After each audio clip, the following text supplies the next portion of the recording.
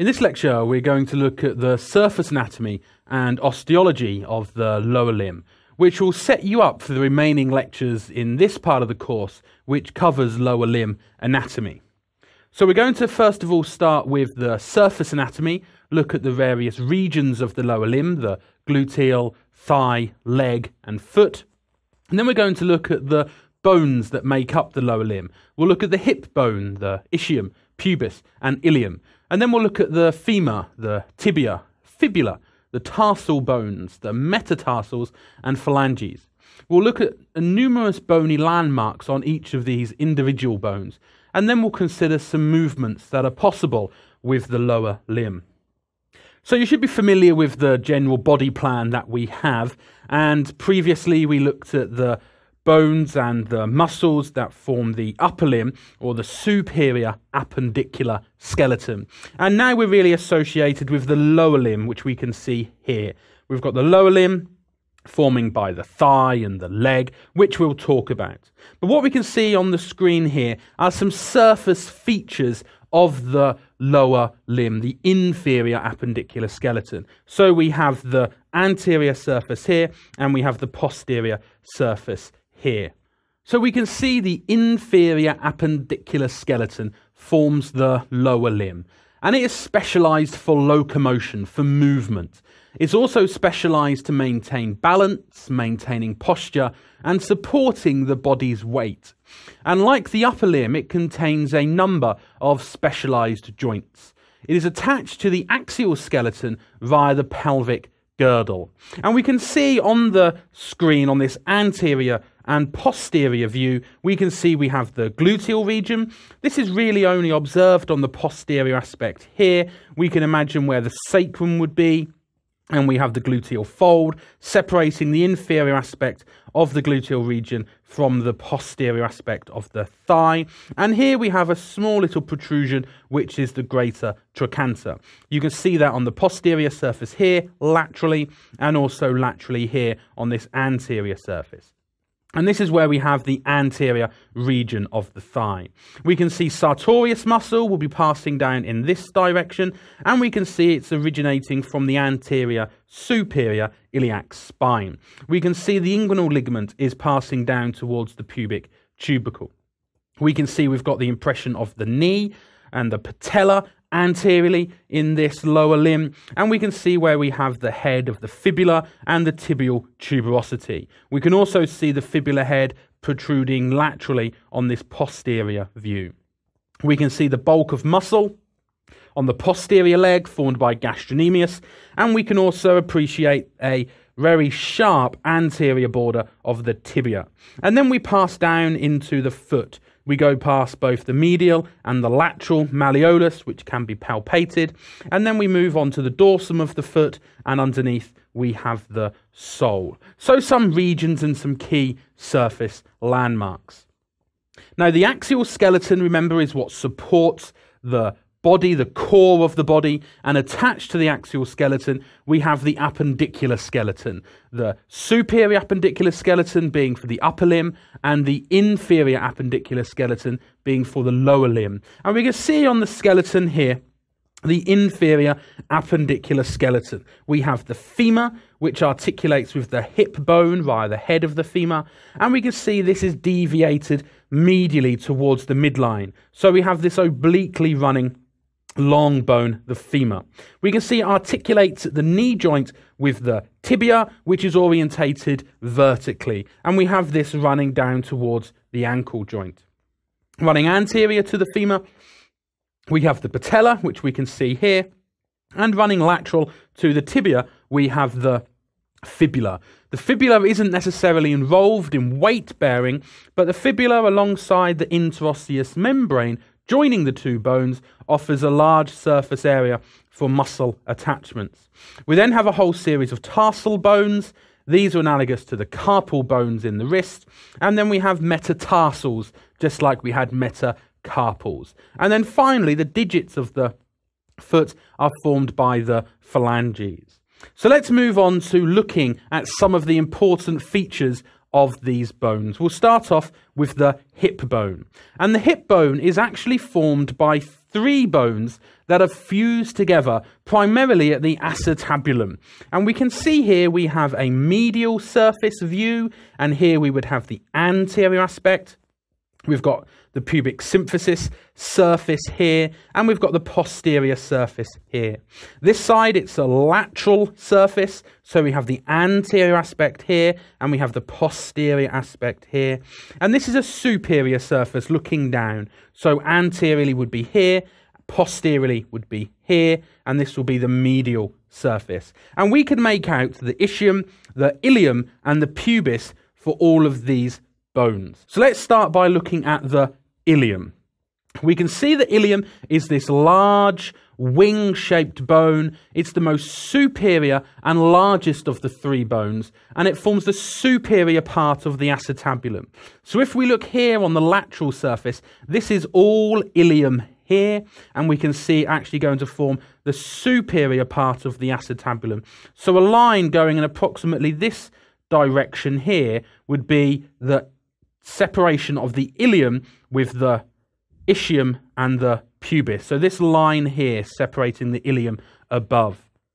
The body of the ilium, if we have a look here on the lateral surface, we can see the body of the ilium. We can see it here with the superior surface, the body of the ilium, and that's joining to the pubis and the ischium at the acetabulum, like I said. Then we have this large wing of the ilium, and we can see two parts of that. We can see the ala here, this large flat surface, and then at the top of this wing, we can see we have the iliac crest. We can see the iliac crest is running over here. See it on the lateral surface. We can also see it on this medial surface.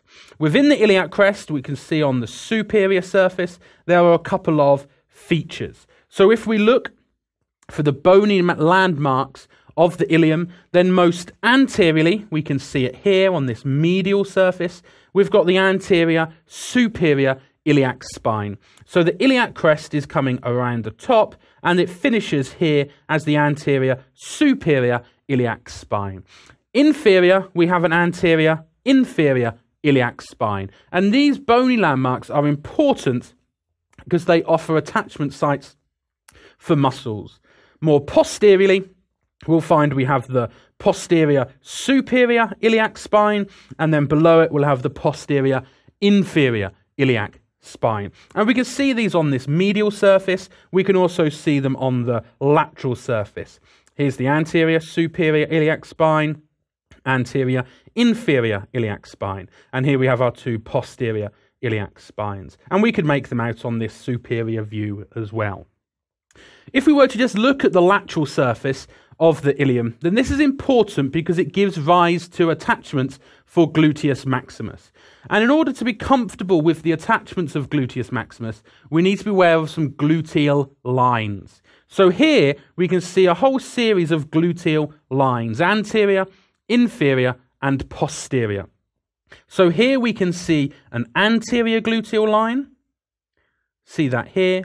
Here we can see a inferior gluteal line running alongside the body of the ilium. And here we can see a posterior gluteal line running alongside the posterior iliac spines. So some important gluteal lines which you should be familiar with as we look at the attachment sites later on of the gluteal muscles. Now let's turn to the ischium. The ischium is most posteriorly located, and it's the postero-inferior aspect of the hip bone and also the acetabulum.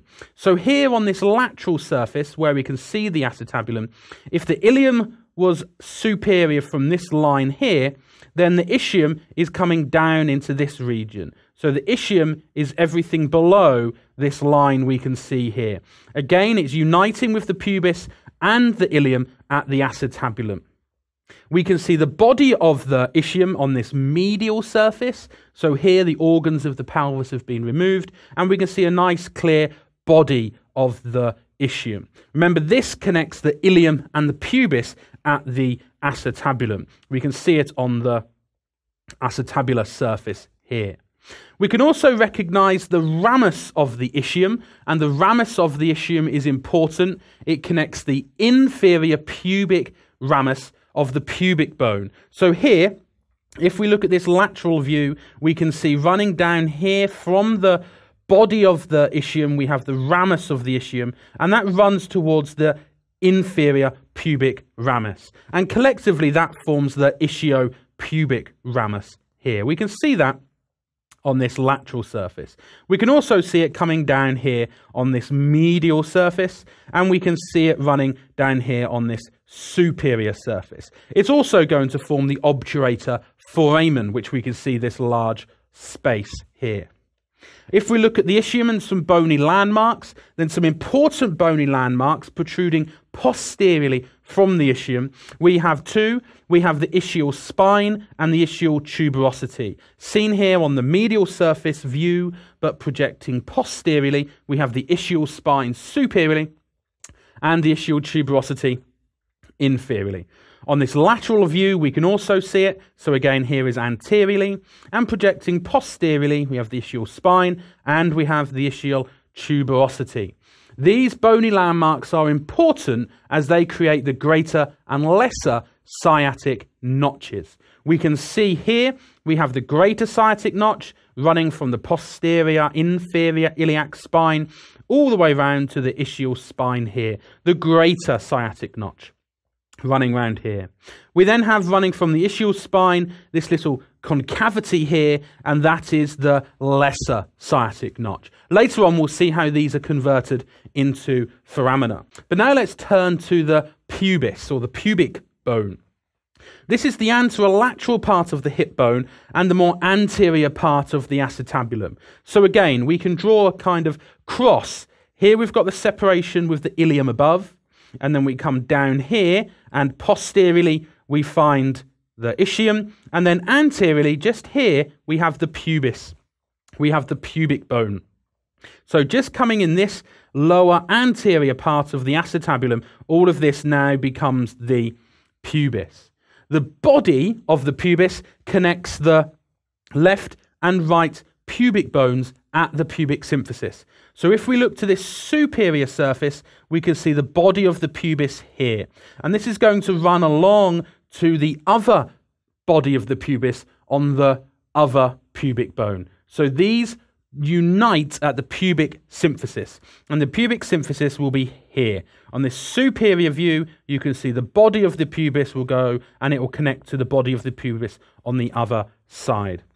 We can see this as well here on this medial surface, passing towards the symphyseal surface where the pubic symphysis will be located.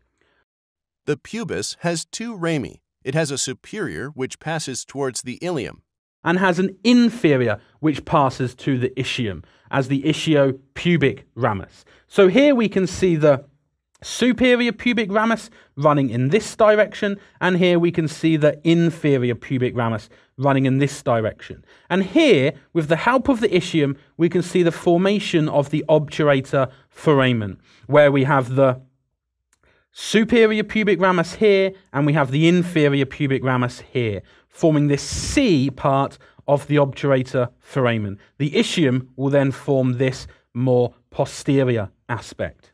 If we look at some bony landmarks on the pubis, then antero-superior border of the pubic body, so here we find the pubic crest. And here we find this pubic crest located just here. Laterally on the pubic crest, we have the pubic tubercle, and the posterior margin of the superior pubic ramus is known as the pecten pubis, and that is running along in this direction. And this is a sharp raised edge that forms the pelvic brim. So some important bony landmarks: we have the pubic crest, a part of the pubic crest, we have the pubic tubercle, and then we have the pecten pubis, which forms the pelvic brim. So a whole series of bony landmarks on the hip bone. If we now look at the hip bone itself, then we can see that we have these greater and lesser sciatic notches, and these are converted into greater and lesser sciatic foramina via these two ligaments, the sacrospinous and the sacrotuberous. So we can see the sacrospinous is forming this greater sciatic foramen, and the sacrotuberous and the sacrospinous are forming the lesser sciatic foramen. We also, as I mentioned, have the obturator foramen.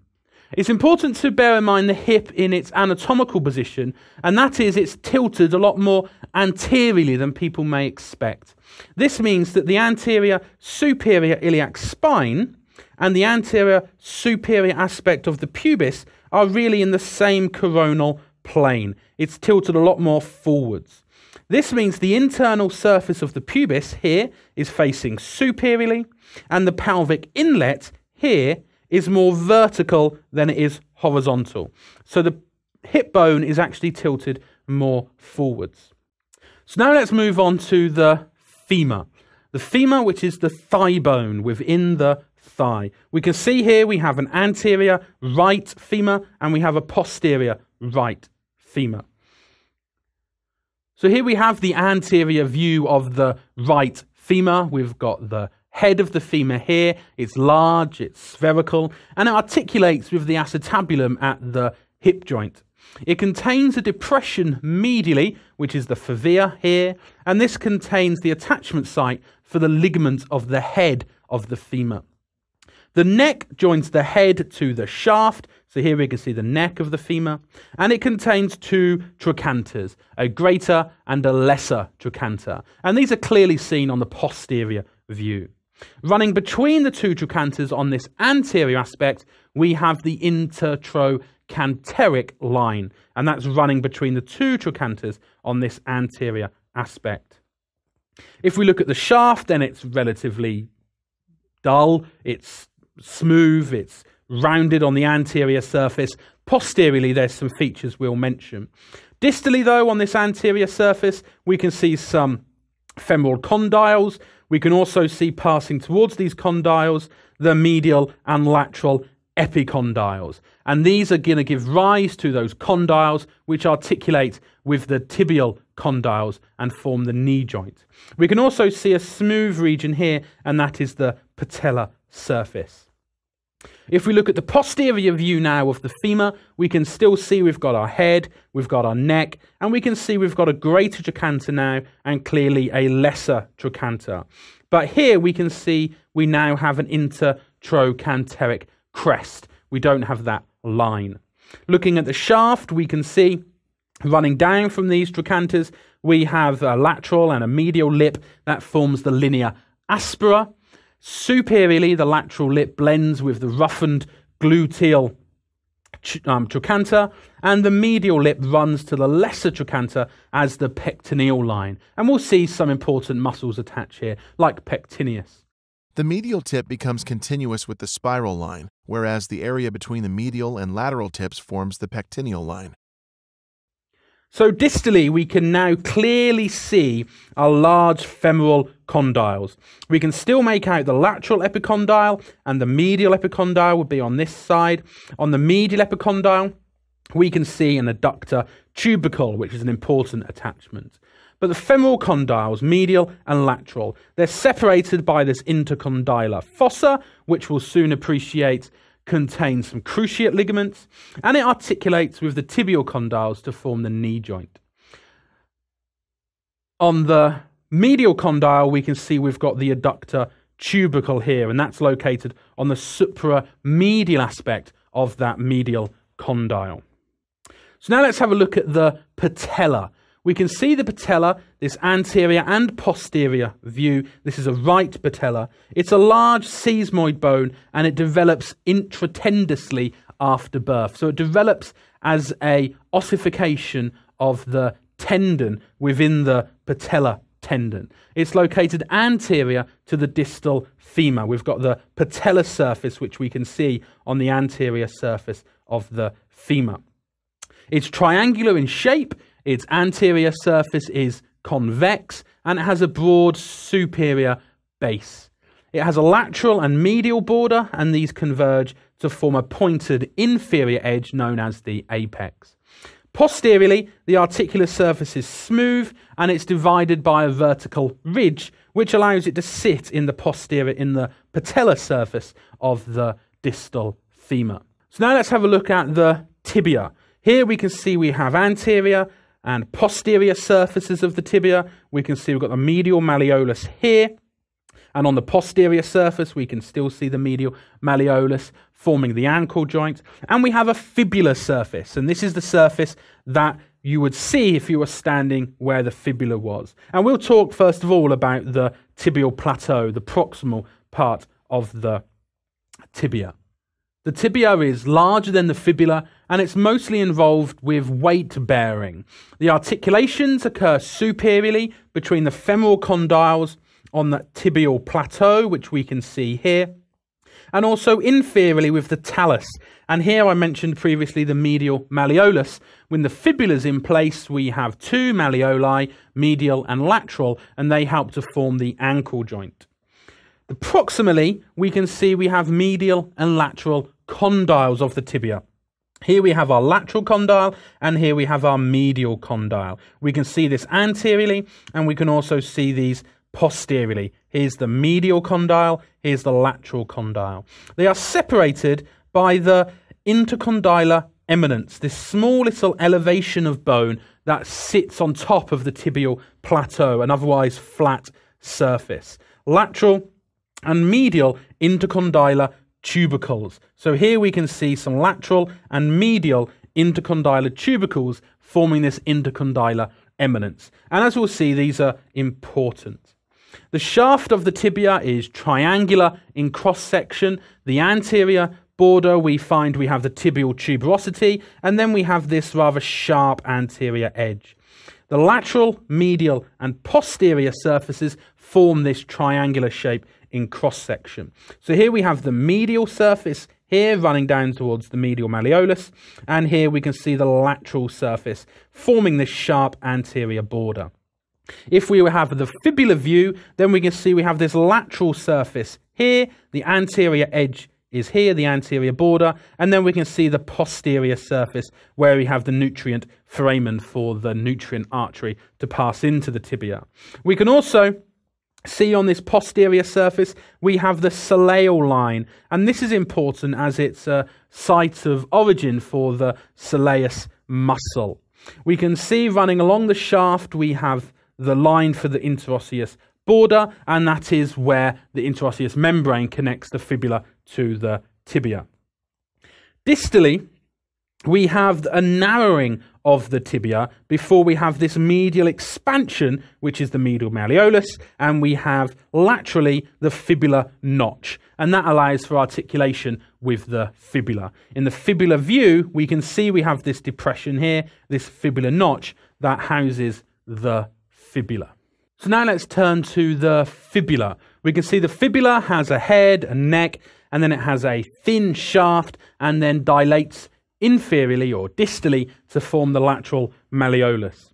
So here we can see it's slender, it's positioned posterolaterally to the tibia, and it's attached to the tibia via this interosseous membrane. Proximally, we have an enlarged head, and then we have a narrow neck. The head articulates with the articular surface on the lateral surface of the tibia. So here we can see an articular facet which allows the head of the fibula to articulate with the tibia. As we go down the shaft, we see we have lateral and we have medial surfaces. We have an interosseous border where the membrane, the interosseous membrane, will pass between the two, and we also have this posterior border which we can see here. Distally, we have a lateral expansion, and this is the lateral malleolus. Here we can see the malleolar fossa, and here we can see the lateral malleolus here. And this, combined with the medial malleolus, forms the articulation with the talus of the foot to form the ankle joint. So now let's move on to the foot and look at the numerous bones that make up the foot, both the tarsals, the metatarsals, and the phalanges. And we've got a whole series of pictures that show different views of the foot. We can see that we have tarsus, these 7 bones that help to form the main body of the foot, and then we can see we have the metatarsus that contains these metatarsals, and then we can see we have the phalanges. But for the tarsus, we can have the calcaneus, the talus, navicular, cuboid, and 3 cuneiforms. So here We can locate, if we look most superiorly, the talus, and this is going to allow articulation between the tibia and the fibula via the two malleoli. And then inferior to the talus underneath, we have the calcaneus. We can see the calcaneus is then going to articulate with the cuboid, we can see here. And directly in front of the talus, we can see we have the navicular. So we've got the talus here, we've got the navicular, and then we move lateral and we find the cuboid. We then have three cuneiforms that are positioned anterior to the navicular bone. We have the medial, the intermediate, and the lateral. So we have the talus, we have the calcaneus here, we have the navicular, the cuboid, and then three cuneiforms: medial, intermediate, and lateral. If we then look at the metatarsus, here we have 5 metatarsals. These connect to the phalanges, and toe 1 is the shortest here. Sorry, toe 1 is the shortest metatarsus. So it's not as long as the 2, 3, 4, and 5. For the phalanges, it's a similar arrangement as we had in the hand. So toe 1 has 2 phalanges, a proximal and a distal, and toe 2 to 5 has a proximal, a middle, and a distal. And this is repeated from toes 2, 3, 4, and 5. So let's have a look at a bit more detail at these tarsal bones. Let's start off with the calcaneus. We can see it's the largest, the strongest of the tarsal bone, and articulates with the talus superiorly and the cuboid bone anteriorly. We can see it here. We can see it if we have a plantar view here, a lateral view, and that dorsal view. This is the calcaneus. Medially, if we look at this medial aspect of the calcaneus, we see it forms what's known as the sustinaculum tali, and this helps to support the talus. It's like a shelf, and it helps to support the talus superiorly, the sustinaculum tali. We'll later on appreciate that some important tendons, blood vessels, and nerves pass underneath the sustinaculum tali as they course posteriorly to the medial malleolus to enter the sole of the foot. We also have the calcaneal tuberosity. We can see that here, this large inferior bulge, the calcaneal tuberosity, and that's an important attachment site for the calcaneal tendon. So now if we look at the talus, then that sits superior to the calcaneus, and we have a head, we have a neck, and we have a body. So we can see the neck of the talus here in this lateral view, and if we move on to the medial view, we see most anteriorly we have the head, then we have the neck, and then we can see we have posteriorly the body. We can see how it's passing down and attaching to the calcaneus in line with the sustinaculum tali. And here we can see the talus. The trochlear surface, which we can see here, so we have the trochlear surface, similar to the trochlear that we have in the upper limb, allows for articulation with the two malleoli coming from the tibia and the fibula. And we'll appreciate that this is wedge-shaped, allowing for strengthening of the ankle joint during various movements. So now let's turn to the navicular. This is a flattened boat-shaped bone, and it is located between the talus posteriorly and the 3 cuneiforms anteriorly. We can see it here clearly in this dorsal view. On the lateral view, we can see it's laying medial to the cuboid bone, and on this medial view, we can see it's running against the medial surface of the foot. On the inferior surface of the navicular, we see a medially orientated tuberosity, and these are important for muscle attachments. If we then look at the cuboid bone, we can see the cuboid is located in between the calcaneus and the 4th and 5th metatarsals. Medially, we would have the lateral cuneiform bone. So here we can see the cuboid. The cuboid itself has a tuberosity, which we can again see on the plantar view, and we also see it has a groove for the fibularis longus tendon, and we'll appreciate that when we look at the fibular muscles in a later lecture. If we now move to the cuneiforms, now these form a row of bones that is directly anterior to the navicular. And we have from medial to lateral, we have a medial, intermediate and a lateral cuneiform. We can see the three here in this dorsal view. And we can see the three here in the plantar view. All of these three bones articulate with the navicular posteriorly and the metatarsals anteriorly. So now let's talk about those metatarsals. And we have 5 metatarsals, and these run forward to connect to the phalanges of the digits. Toe 1 has the shortest metatarsal, and we can see that here. It's very large, it's very substantial, it's made up of a base, it's made up of a shaft, and it's made up of a head. So we have this very broad, large first metatarsal, but it's also the shortest. If we look at metatarsals 2, 3, 4, and 5, we see they have a base, a shaft, and a head, but these are much thinner. We can then see, just like the digits in the hand, digits 1 has 2 phalanges, a proximal and a distal. So we can see the proximal and distal phalanges of the first digit, the toe, and then digits 2, 3, 4, and 5 have both proximal, have all proximal, middle, and distal phalanges. So now let's look at some of the movements that we have occurring at the lower limb. So here we can see movements that are occurring at the hip joint. We have flexion and we have extension. We can see the hip joint being flexed in this direction and then being extended as it's returned to the standing position, and then hyperextended, backwards in this direction. We can see we have abduction and adduction possible. With abduction, the leg is moved away from the midline, and with adduction we can see it's brought towards the midline, and it's actually possible of going across the midline and across the other standing leg. Here we can see we have lateral and medial rotation occurring where the leg is turned inwards towards the body, lateral rotation, and it's also turned outwards away from the body, medial rotation. We can see at the knee joint, we can continue, have flexion and extension where we see the knee is fully extended. Here we can see it goes straight on from the thigh, and we can see it's flexed when the heel is brought towards the posterior surface of the thigh.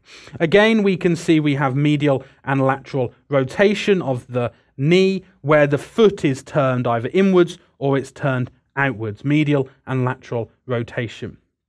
If we look at the ankle joint, we can see we have dorsiflexion, where your heel is on the floor and your toes are lifted upwards. And we have plantar flexion, where your heel is lifted upwards and your forefoot, your toes, are depressed onto the floor. We can see we have inversion and eversion, this again occurring at the ankle joint.